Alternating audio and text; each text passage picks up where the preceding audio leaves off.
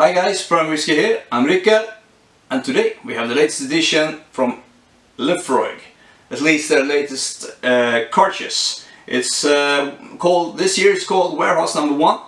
It's been fully matured in Maker's Mark ex-bourbon casks, and yeah, lying in the storage of Warehouse Number 1. You know, the one next to the water, and you have all the influence from the sea. We'll see. It's bottled at 52.2% ABV, and it's unchill filtered, but with Laphroaig you never know if it's colored or not, but we can assume it's not colored because it's quite light. Yeah, that's what we know. So let's go. On the nose. Oh, beautiful Laphroaig peat smoke coming right at you, just the way we like it. It's a first fill Maker's Mark bourbon cask, so quite a lot of influence from the cask here. You have the peat smoke, the vanilla, some honey as well, I would say.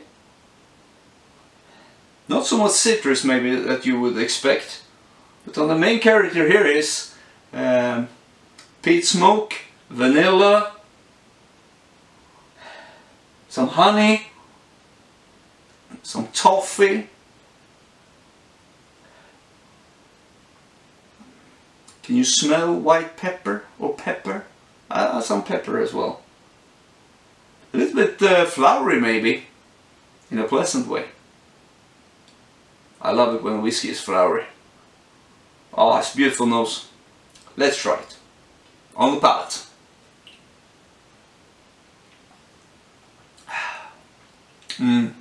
This is classic Laphroaig.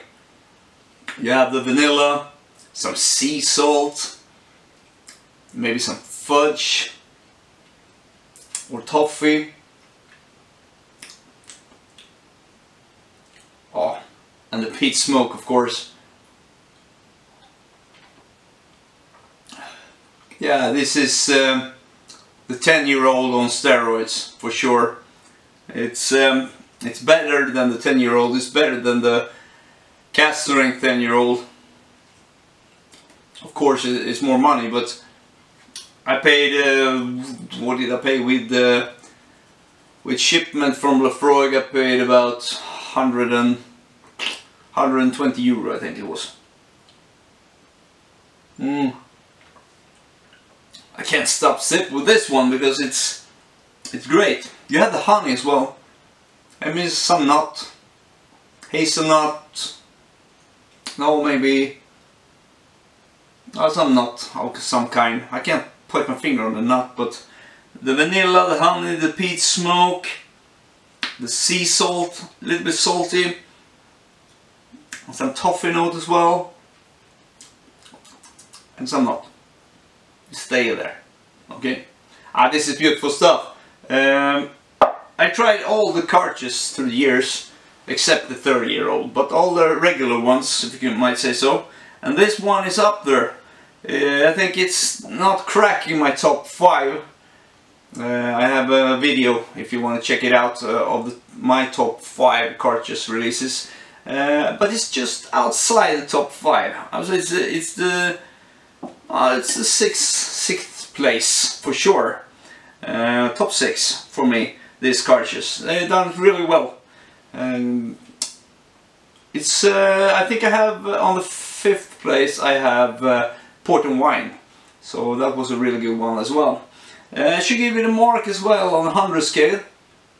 I think I gave the port and wine 91 points, so this one has to be 90 pointer.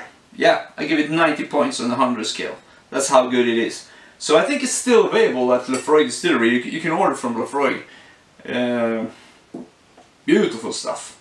So this one you should really pick up. It's if you love Laphroaig, you're gonna love this one. I promise you. So like the video, thumbs up. For more videos, please subscribe. Till next time. Cheers.